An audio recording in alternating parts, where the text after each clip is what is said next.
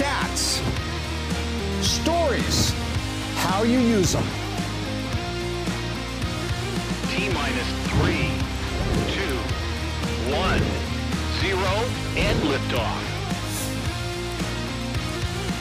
Welcome to the Biz Doc case study. I am here with my vault, getting jacked up, getting my brain revved up for you. We've got some great stats here, and we've got a wonderful case study. We're going to dive into mortgages and home prices. Is it a market response, or is there a crisis brewing, or is it a little bit of both? And as usual, I'm here at Kellyanne, the Swiss Army knife, pulling the charts, looking things up when I can't remember them while I talk. And we've got a great lineup of stats. And like I say, what flavor do I have today? I got cucumber mint. Ooh, my second favorite. You like cucumber mint? I love it. Cucumber mint is like the #2 for everybody in my household. I like the watermelon. My wife thinks that a little bit of a tie between the watermelon and black cherry. And then the two daughters seem to be on the black cherry. And then, everybody's second place on the cucumber mint. Anyway, well, I don't care what flavor it is. Whatever it takes to get my brain revved up in the morning, I'm in favor of. All right, so first stats. And by the way, everything on this episode, if you're looking at this a year from now, and we're filming this at the end of third quarter 2023. So it's here in September 2023, getting ready to finish up a third quarter. Conflicting headlines about things are good, things are bad. You get politicians spinning it, but the people that know what's going on is you, especially if you are the one that's running a business as an entrepreneur, or you're working for one, or you're thinking about leaving a company and going for it. We hope all of this is helpful to you because there's a ton of stuff for you to use today. So Kellyanne, let's go to the first one. Kind of a bad news story, but there's a story behind the story. Yeah, and this comes to us by our good friends at Whale Wire. At Whale Wire, you can find them on Twitter, but they pull a lot of data like this together, and they got this from Apollo, and they put some of their own analysis to it. But take a look at 2023. Bankruptcy filings, look, they've crossed 8.5%, heading to 9%. And by the way, they've got momentum. There is a backlog of bankruptcy filings coming. These are individual and sole proprietor, because if you own a food truck and maybe you have one person working in it with you, that food truck probably is on your personal tax return. So the bankruptcy is usually a personal bankruptcy if something happens, because that food truck was on your personal credit and was on, you had what's called a personal guarantee, a PG. So if you had about $50,000 in savings, you had to put that PG, personal guarantee, up for the business loan. So when you have a bankruptcy of an individual, maybe you've had medical expenses during COVID, you lost your job, you maxed out credit cards, and that's a personal bankruptcy, but also people can't forget that there's a lot of personal bankruptcies on individual sole proprietors, like the food truck example I just gave you. So you take a look at this, and this takes us back almost 20 years. 20 years would be 2003, 2004. And 2003, 2004, that was coming out of that 2001 and 2000 recession we had back there. But 6, 7, 8, boom, then we were into this massive bubble in 2006 on housing, and by the end of 2008, the movie The Big Short had been written by, it was going to come later, but it was written by all the facts and things that were happening there. But take a look at this, 2023 as big as 2008. How old were you when you look back at some of this stuff, Kellyanne? I mean, I was born in 91, so I remember the Great Recession in 2008, and COVID was just 2 years ago, and it was crazy. When you see this, what do you think? Somebody your age sees this coming out, you hear conflicting stories in the news, what are you thinking? I'm just concerned about the fact that we had bankruptcies, obviously, during COVID, because, people were out of a job, it was harder, the inflation, all that jazz. But now that, COVID's over, the government has said we're okay, everything's fine, we're not in a recession or anything, and yet bankruptcy filings are higher than when they were during COVID? Yep, exactly. So it leads a lot of people to think that it's not going to be a soft landing for the economy. So what should you be doing about this? So people ask me, and thank you for sending the chats. thank you for the super chats, and thank you for the questions and the comments that you put down on this. And down at the bottom, please don't forget to subscribe and hit the bell so that you can get notified when the next case study or Biz Doc podcast is coming out. So here's what you need to do. If you're in business and you're like a sole proprietor, small business, and you're giving any credit to your customers, like maybe you and one other buddy are a drywall company, and then you hire a couple workers, there's 4 or 5 of you, and you're doing drywall jobs. You got to keep those general contractors on a shorter leash in terms of getting paid. And you need to be very, very careful about your own expenditures. This may be the year to make a truck in your business last 1 more year or 2 more years more. What would it take for a big maintenance on that truck versus buying a new truck? Unless you have to turn in the lease. And then you may go to the bank and say, how do I extend this? Or how do we negotiate this? Or you go back, you can maybe go back to the car dealership and say, hey, you know, what do we do? Talk to FOMOCO Credit, Ford Motor Company Credit, FOMOCO, as they say. And, you know, because I know the credit guys, the auto workers may be on strike, but the credit guys at the dealers are not, and they'll help you out. But the point is, now is the time when you're looking at this happening is to be keenly aware of things that could pinch you or where you could get pinched. When I say pinch you, that's pinching yourself, and then you get pinched by somebody else's problem.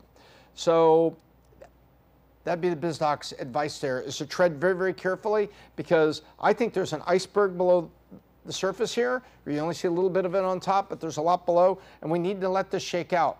Last week, the Fed did not raise interest rates, but they said, we think we're probably going to raise it on October 31st, November 1st. So you say, okay, what do I do now?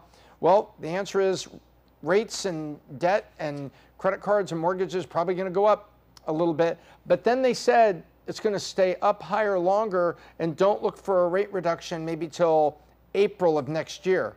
And that's what I'm hearing from a lot of folks. So it maybe this is a season to do it, and pay attention to the bankruptcies.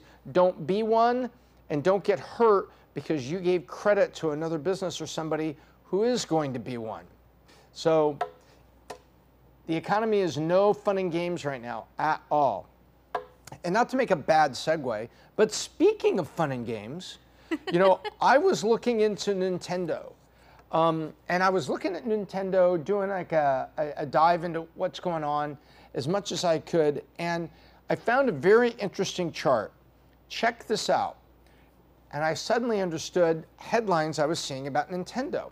So if you take a look at this, going back exactly 20 years, 2003, these are all the Nintendo platforms. In other words, the game playing device. And then you would buy all the cartridges or download whatever you did, and that's how you do it. So remember, this was all about cartridges. And I remember the 3DS and the DS and the Wii.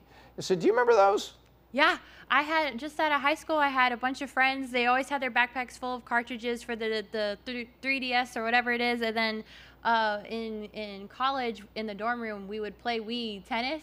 And we would accidentally break everything because we kept swinging the sticks around. Yeah, you remember people playing Wii. That's where you have the controller and you're playing tennis like this, and you move over here, move over there, and whoop, there goes a lamp, you know, or you just broke something on a shelf or something. I had friends do that. Also had friends lose the controller. Yeah, it goes flying. There's a hole in the wall. And then the controller goes flying as far as the wire would let it, and later they were wireless, and it's like, yep, there it goes. So back to the chart. So take a look at this. So Nintendo was building this mountain of success.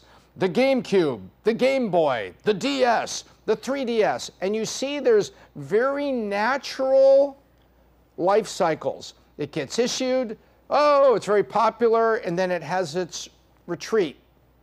And it's a product life cycle called introduction, growth, peak, and then roll off or maturity, and then the next one comes up.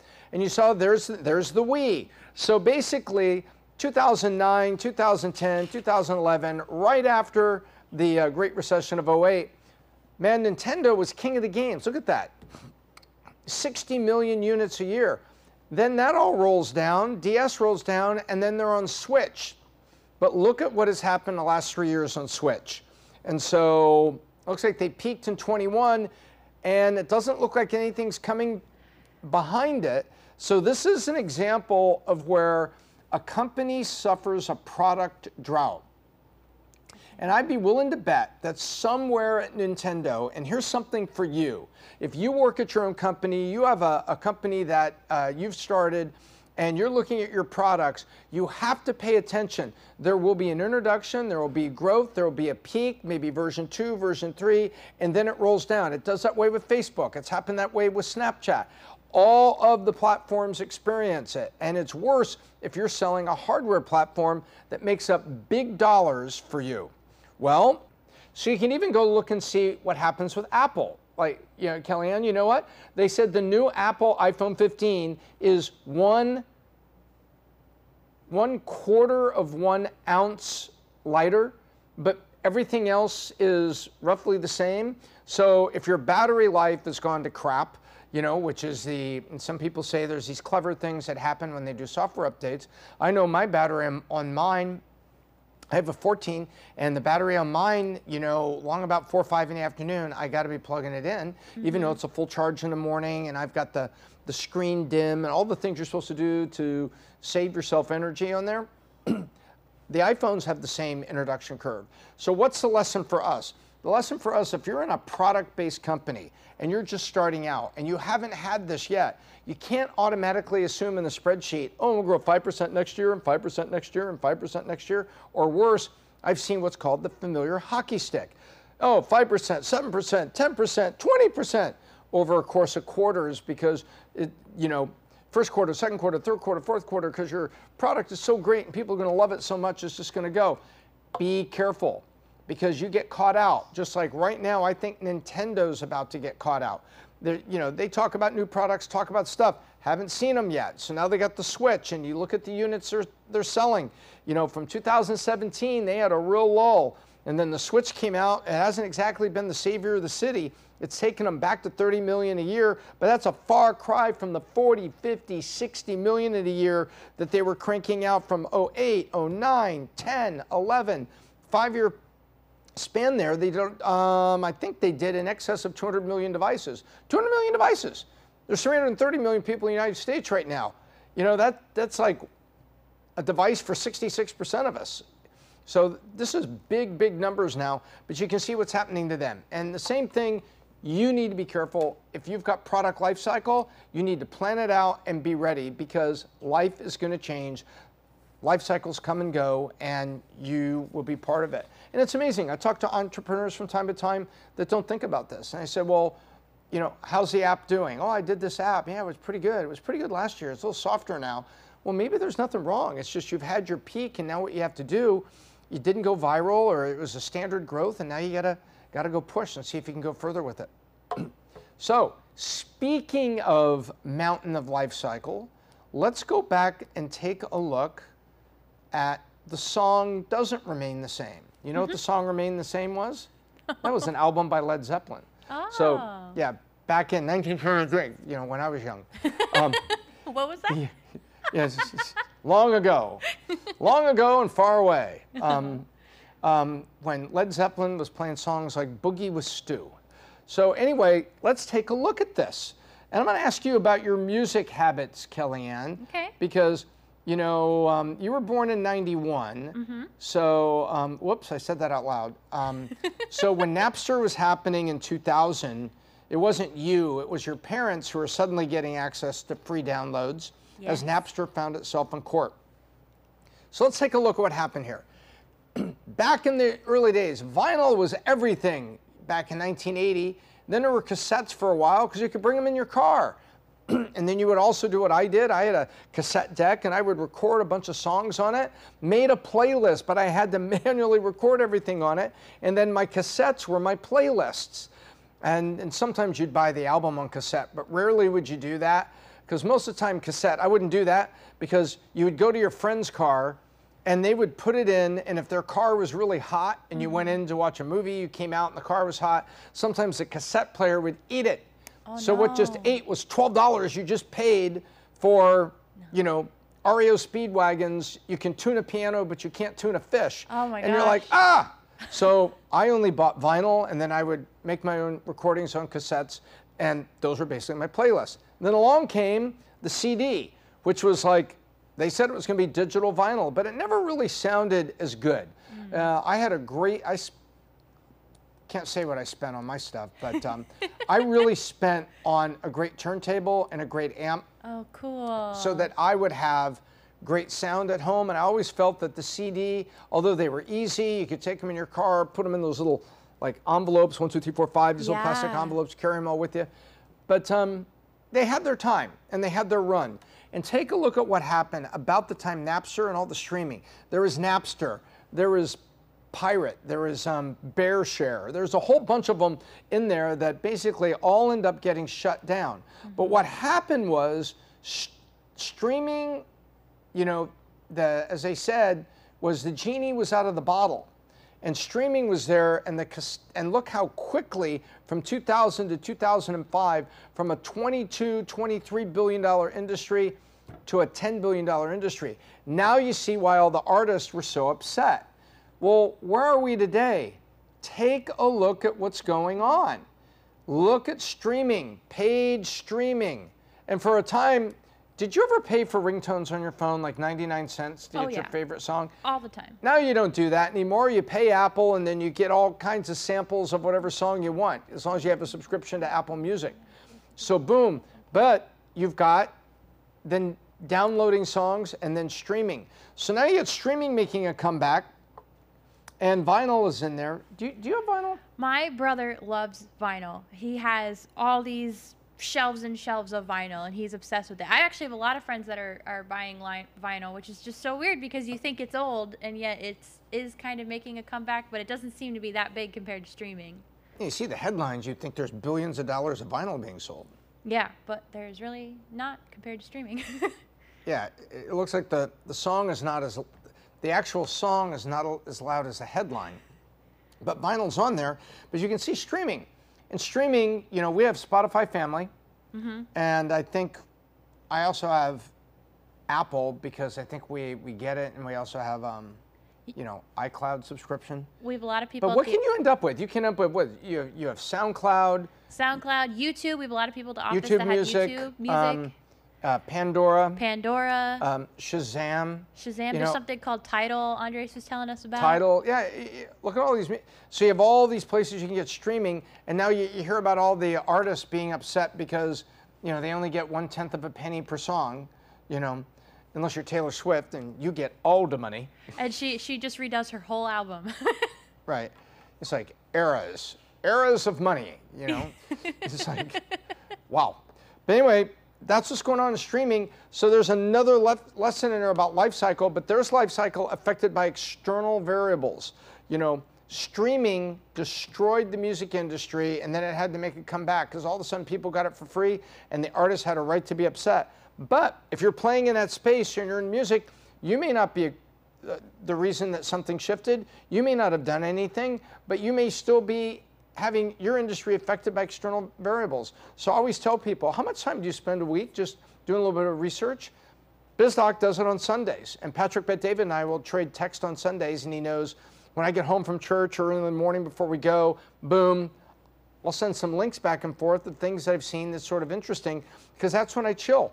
And for me, that's kind of like, you know, a cup of coffee and running through that stuff. It's interesting to me. It's like you know, I don't read fiction books, so I don't read novels or anything like that. I'll read books with a purpose, and this is like book reading for me. It's like casual, but you also need to be doing it and keep your eyes on the external variables as well as the economic variables, like we talked about bankruptcy, as well as the life cycles of your own company. Hope that was helpful. We're now going to roll over to Studio B, and I'm going to do a deep dive into mortgages, mortgage rates, and housing cost and a lack of housing sales here in 2023. Is it a crisis? Is there a storm from the outside? Or are we just having a market reaction to the natural forces?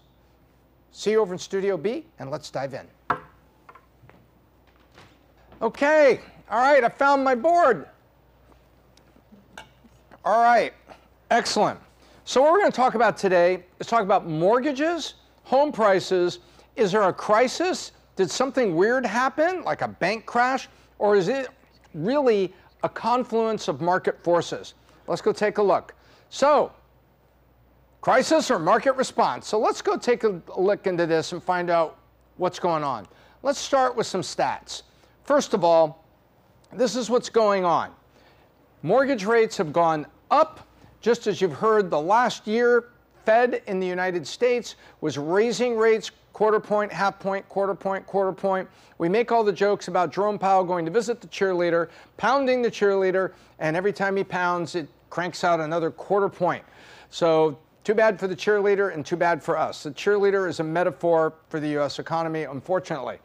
And as you can see, what's happened there is the interest rates at the banks are about 5.5 now, and that translates to about a 7.75% interest rate. And look, you got to go all the way back here to before the crash. And remember they talked about cheap money? It was 6% talking about those cheap money loans. And that's when it crashed from 6%. So when you think about the Big Short, you think about all the crashes, you think about what's going on with interest rates, it was 6%. Right when all that was going on, 5 to 6% when it was so easy to get a loan. You know, what was it? Nina, no income, no assets, and things like that. The banks were letting. It led to the crash of Long Beach, you know, crash of WAMU, you know, Ditech, all those things that went down. Well, it is back with a vengeance, and we are higher than we've been since 2000. So that's why they say interest rates higher than they've been in 25 years. We know all this, but I wanted to put this visually so you can kind of see the peaks and valleys that brought us to today. So this is real. Next part, the home prices. And you say, well, I know about the mortgage rates, Biz Doc, but the home prices are the ones that are killing me. So let's go take a look at what's going on in here. You go back here, home prices versus inflation. This is the nominal average, right, for following inflations. Look at the home prices. This is up. Here's the crash, 2007, 2008, come all the way down, and it bottomed 2010, and then it was coming back up, and then we've had the COVID effect, and there's been a little bit of a drop on the recovery. But we're 36% overvalued compared to inflation in America. In other words, regardless of inflations, what's happened to housing prices? They are 36% above what the nominal inflation would be, which should be way back down here. That's exactly what people are feeling. They're like, wow, it just seems like houses have gone out of sight along with inflation, and my income didn't keep up. Well, now let's go look at this. So, point number one, you saw what's up in mortgage rates. Point number two, the adjusted home prices have gone up. You know, unless you've really been on a tear with your own income or built a business or something, home prices are more than a third ahead of inflation. Then, now let's go compare that to your income. Here's that same curve that I showed you that looks familiar over the same rough time period, but we're starting here to there, and this actually goes back to the 50s. Take a look at this. Housing affordability crisis. Look at what's happening. Wages were kind of tracking back in the 60s, 70s, 80s. There was a bit of a gap. They flattened out a little bit. But look what has happened here in 2020. The income at the bottom, the home prices at the top, there. When income doesn't go up, but the home prices have gone up, there's your next point. It's like you're not crazy. It is incredibly unaffordable. Now, let's just do that as a ratio. Let's put a ratio of your income to the home prices and look what happens. Way back here in 1960, 1955, there was been about 7 years home from World War II. So going way back to your grandparents and great-grandparents here, 4.69 was the number where it was. And this is the high when they've been measuring way back in the 60s. And you take it all the way through, boom, there's the peak in 08. It got to 4.34, 2006 peak, 2022 peak. Look at this. So you can see that basically, but for the drop after 2008, And after 2009, 10, where the market bounced back, remember the stock market bounced back in 2009, you can see what's happened here. The affordability is there. So the inflation, people say my wages haven't kept pace with inflation. Well, let me tell you, housing values haven't kept pace with inflation either. They've gone crazy. So you're not crazy. Twice in the last 10 years, 15 years, we have had all-time highs with a lull in the middle. And when we printed all that money and we devalued the dollar, it helped drive asset prices, and that's where they are today. So you're not crazy. The affordability index has never been worse. It's even worse than it was during the bubble, where asset prices jumped up in 2006 before the crash of 08. Next we go, now watch this. Why aren't there homes to buy, even in a community that might be affordable? I find a smaller town or further from the city. Why can't I find something to buy? Because people don't want to sell their homes. Now this is complicated, but I'm going to make this simple in the next chart. Each one of these lines represents the market share of a certain loan. So we start down here with the sub 3% rate. That's a pretty damn good mortgage. And as you can see, the sub 3% rate, going back 13, 14, 15, 16, boom, boom, boom, all of a sudden, the rates drop and people are refining. And people are refining at sub 3% because they heard interest rates could be going up. And that's exactly what people did. There is a race to refi here, and then it peaks and drops down because as we raise the rates, you couldn't get this anymore. So the reason it flattens out, it doesn't grow, is because you can't get it, and people kept it. So when it stays flat, those mortgages are not being what's called, those mortgages, and as it flattens out, those mortgages are not being paid off through a normal sales transaction. You sell your house, pay it off. Now watch. Now let's go sub 3. Now let's go 3 to 4% rate. Here we go. Again, it was down here.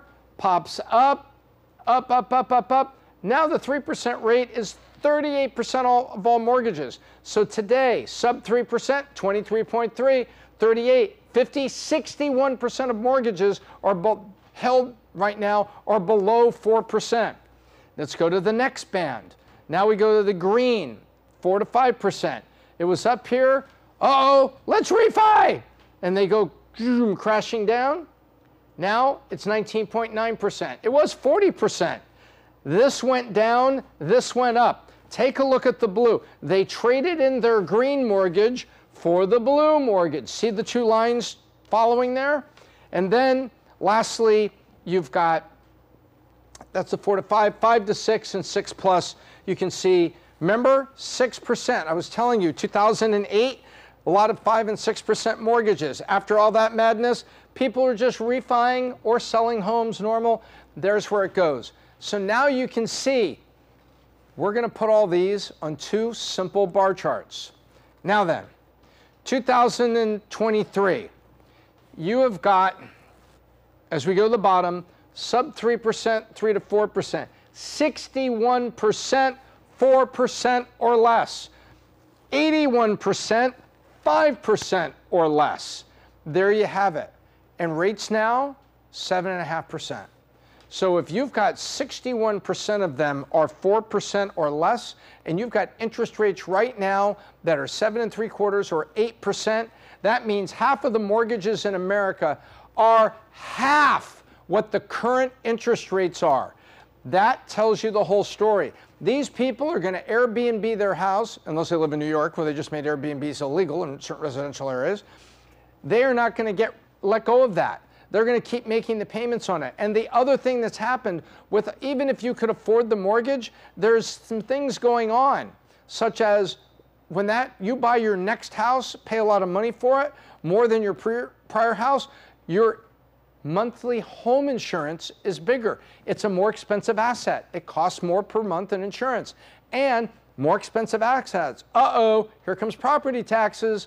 That's on there. So it's not just about the mortgage rates. You also have people going, wait a minute.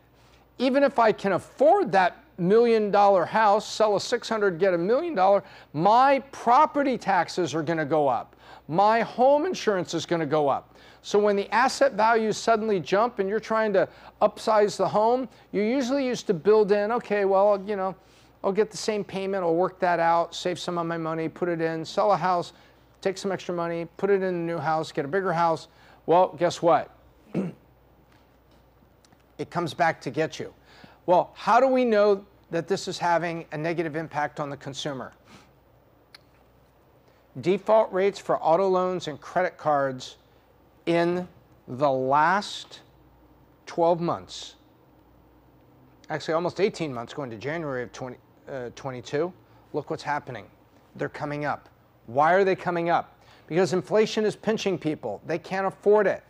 And these people went out, these are car and credit cards being affected by the interest rates. So even if you're in on a sweet 3% mortgage and you're sitting tight on it, guess what? In certain jurisdictions, your property taxes are being assessed every year. So that means your property taxes are going up. The car that you had to replace was a more expensive car loan, and the rate on the credit card is up. And you were using credit cards to get groceries. This is all interrelated. All interrelated.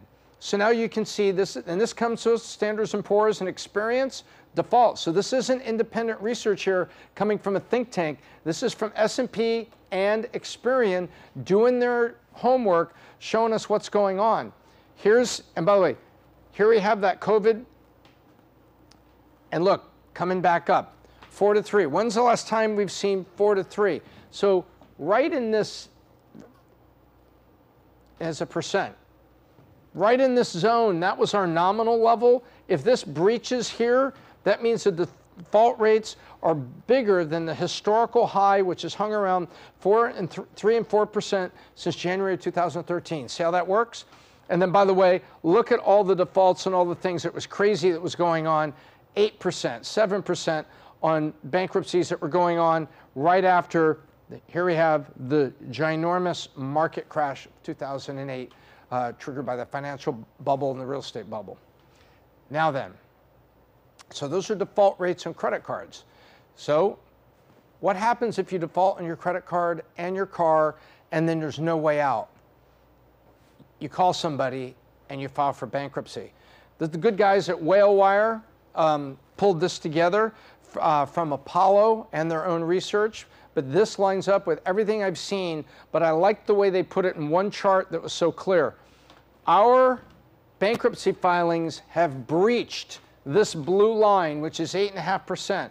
That was the peak. It was like 8.125% was the peak. 8.625% was the peak here in 2009 after the major financial crisis, the housing crash, Great Recession. Boom. We are breaching that level now, but it's also showing some momentum. If this gets up higher, this is very, very bad for America. So all of the headlines can tell you that this is bad, this is good, this is bad, this is good. But I will tell you, now is the time for financial conservatism. Be careful and be conservative, and you may be, renting for a while, which I'll summarize like this. What should I do? The choices are few, but pretty simple. It's going to be difficult to buy in all but a few markets. Very difficult to buy. And you got to qualify for a higher rate mortgage. You may not even want to do that, which means there's a lot of grim pictures being painted by real estate organizations. Up to 50% of buyers are all cash. And by the way, there's only about 20 to 25% of the transactions happening that were happening a year and a half ago. So the activity is basically stopped in home buying. But up to those that are buying, half are all cash. Well, that makes sense. Mortgage rates stretch the qualification. As soon as the rate goes up, the payment goes up, and then you can't qualify. And finally, we already talked about what's happened to taxes and property taxes and insurance. Lastly, maybe it's just time to, if you're trying to get into a house, save everything you can, rent for now, and wait for the interest rates and the supply to change over time, and make your decisions at that point. I wanted to dive into this a little bit we're seeing headlines that cover one point, and people said, Biz Doc, can you put it all together so we can take a look at it? And whether you're watching now or a year from now after rates have changed, the stories and history repeats itself and the trend lines will come back. So this is a time to be well aware of what's going on and just manage yourself with prudence. And don't be depressed about not being able to get a house. Sit back, let it play out. The last thing you want is to stretch yourself into a house, have your job situation change, or something go on, you want to help a family member with medical expenses, and you can't do it. The best thing to do is to basically be very content with where you are, find the best lifestyle you can, and save your money and reduce your lifestyle a little bit, and just find your point of contentment in the middle of it all. And so that's where it all comes together. You need to be just prudent about it. And I hope that was helpful to you. I'm Tom Ells with the Biz Doc. I love bringing you these case studies. That's this one. Instead of a company, I brought it all together in one place. And if that was useful, please leave a comment. And if you're interested in something else, leave a comment on that too. I try to read as many as I can. Now, let's go back to the main studio and wrap up. Well, there you have it. That's mortgages, that's interest rates. Not a particularly great story, but it is a great opportunity to be on top of it for your life, your business, and how it's going to affect you, or making sure it doesn't. I love these case studies. And if you like these, you can go check out this one, right about there, or this one, from the Biz Doc library. And every week, Tuesdays and Thursdays, be sure to check out the PBD podcast. And the home team, featuring yours truly, is on there from time to time, and we love bringing you news and views that you can use. Until next time, I'm Tom Ells with the Biz Doc, and I hope I left you better than I found you.